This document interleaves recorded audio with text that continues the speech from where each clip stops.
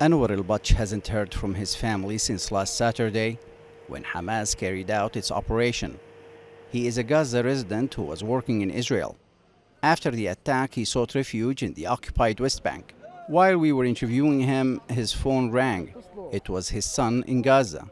How are things with you? How are your brothers, mother, grandfather? He reassures him that they are fine. Thank God, thank God. But his son asks his father if he's okay.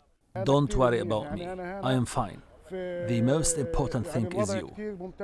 I asked Anwar how he felt now that he had heard from his family. Since the early morning I have been waiting to contact them, but I have not been able to. I've been worried sick about them. I don't eat, drink or sleep. Not just me, but also everyone here. Nazmi Shannan is among thousands of men like him stranded in the occupied West Bank. They work in Israel under an agreement made with Gaza Labor Ministry. Fearing violent backlash, many escaped to the occupied West Bank in a journey that took many hours. Others have been rounded up by Israeli police for interrogation. They were later released and left at a checkpoint.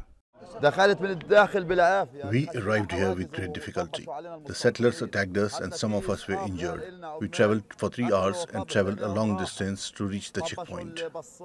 Cut off from their homes and far from their families, they spent their time in this makeshift home at a local government building designed for sports and arts. It's now a camp for displaced people. Those coming in overwhelm the Palestinian authorities, and the number keep on growing. We provide basic necessities and needs and provide living conditions, including a place to sleep, as well as food, plus medical attention. Yes, there is a crisis in providing medical supplies, but this is caused by the large numbers of displaced people. But we try as much as possible to meet all their needs. These men spend their day watching the news and witnessing their homes being destroyed. They patiently wait for that one phone call to let them know that their family members and loved ones are doing okay. Mohamed al Kassim, TRT World, Ramallah, the occupied West Bank.